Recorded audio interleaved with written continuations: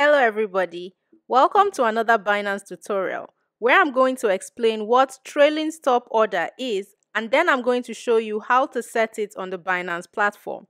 A trailing stop order is a type of order that is available on Binance futures where the stop order follows the price of a particular crypto that you set it on at a specified percentage as long as the price is going in your favor and you are making profit. If things change and the price starts going against you in the opposite direction, the stop order stops and waits for the percentage that you set. If prices continue to go against you until the percentage reaches, it issues an order to close your trade at that point so that you don't make a loss. For example, let's say I bought Bitcoin at a price of 59,500 and I'm in a long position on Binance futures, meaning that I'll keep making profits as long as the price of Bitcoin is rising. I can set a trailing stop order to say follow the price of Bitcoin at a percentage of 0.5. This percentage is called the callback rate.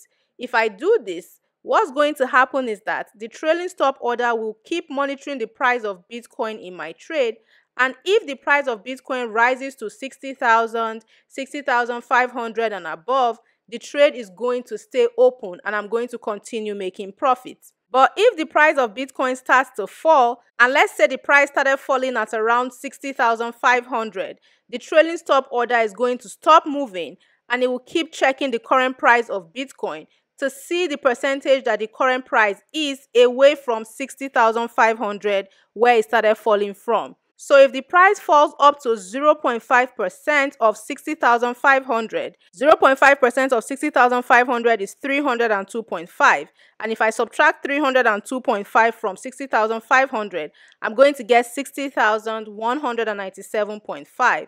So this means that if the price falls from 60,500 up to 60,197.5, the trailing stop order is going to sell my Bitcoin at that point. Remember, I bought my Bitcoin at 59,500. So at 60,197.5, where it sold my Bitcoin, I was still at a profit. That's the way it works. The last thing you need to know is something called activation price. This is the price that activates or makes the trailing stop order start working. If you're setting the activation price for a long position, you have to set it higher than what the current price is.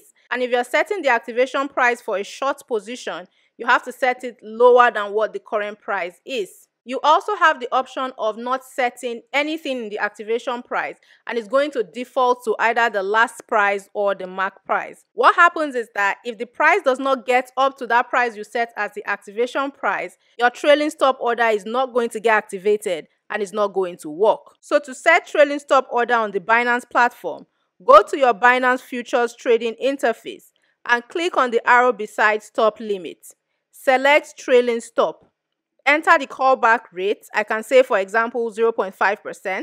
I'll leave the activation price blank and I'll let it default to the last price or the mark price, because if I put a price here and the current price never rises up to the price, then my trailing stop order is not going to be activated and it's not going to work, which would defeat the entire purpose.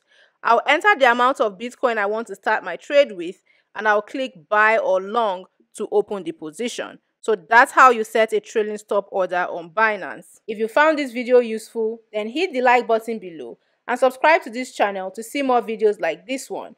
I also have a crypto trading course for beginners. The link to the course will be in the description box below if you want to check it out. God bless your hustle.